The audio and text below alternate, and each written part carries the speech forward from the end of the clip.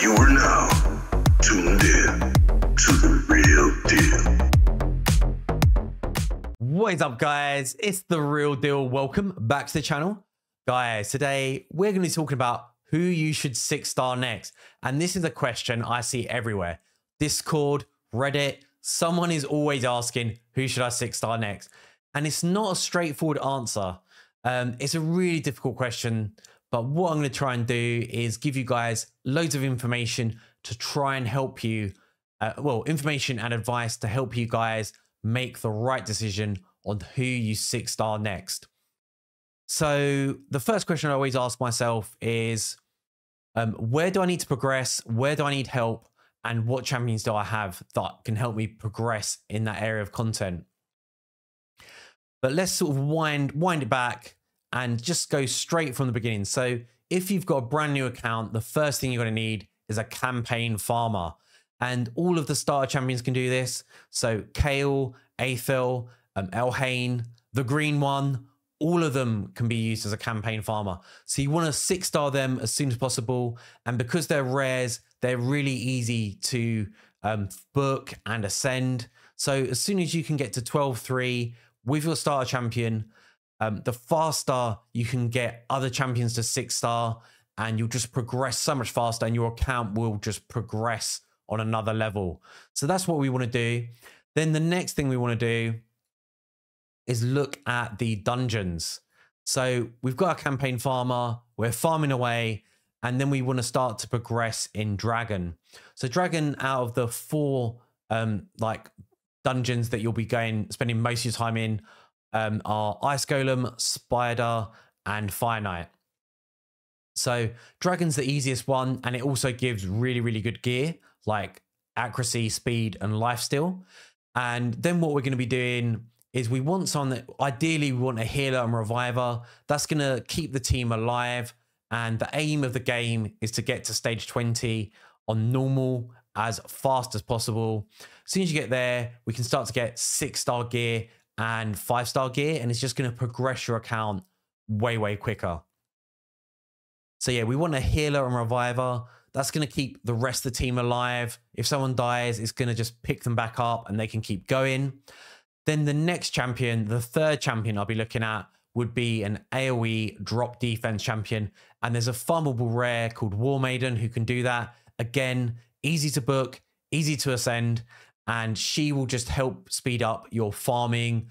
You know, she's going to clear the waves a lot faster and help you with the boss as well.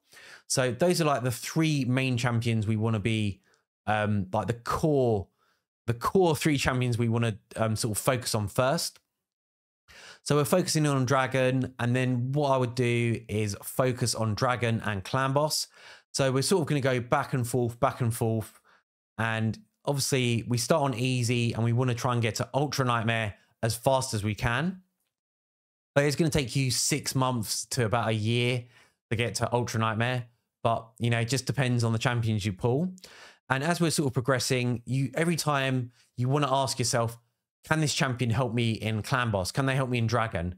If not, I wouldn't even, you know, they just go straight in the vault and I just carry on playing the game till I pull someone better that can help grow my roster. So let's say we've got a champion that we're using. They don't work in, we can't progress in Clan Boss any further at the moment. Can't progress in Dragon. But we've pulled a HP burner. Well, they are going to be great for Spider. So they are going to get priority and they are going to get an instant 6-star. So how it works is Dragon is going to be our priority. Then Ice Golem's probably the second easiest.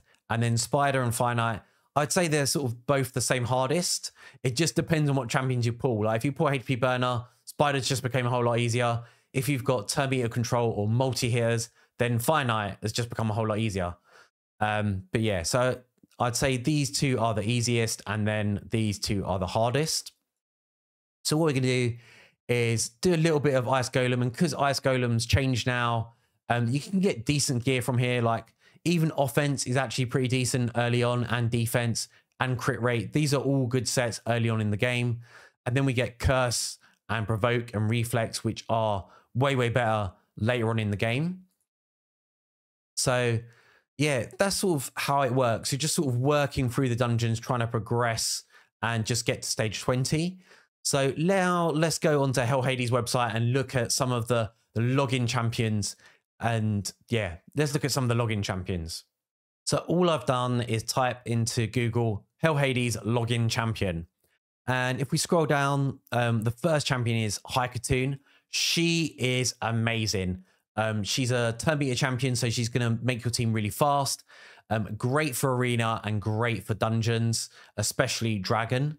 So yeah, definitely worth investing in. And the other thing is with arena, you don't want to go hard on arena, but you do want to focus on it a little bit. And if you can push into silver or gold, you know, you're going to get extra stat bonuses. You're going to progress Great Hall faster as well. So she is definitely worth investing in. Yaga, trash. Dark Aethel, trash. Dark Elhain, I would put her in the vault. She is a great nuker and she's good for arena. However, you will probably have better options. So I would probably stick her in the vault. If not, then yeah, definitely 6-star her. Yeah, sorry, completely skipped Lordly again. Trashmeister. Seal of the Drakes, God tier. So I've probably told this story 1,000 times. But when I first started the game, about 6 months when you get Seal of the Drakes, I was probably doing all 4 dungeons between stages 17 and 19. As soon as I got Seal of the Drakes, I could do all of them to level 20. And she just carried me so hard. So yeah, Seal of the Drakes is an instant 6-star. Taniks, she's a good champion, but again, I would put her in the vault. She's great for Hydra, but I think when you get her, you're probably not going to be touching Hydra too much. But if you can, great, go for it. Then Grush the Mangler, he's an insane healer. I would definitely be invested in him.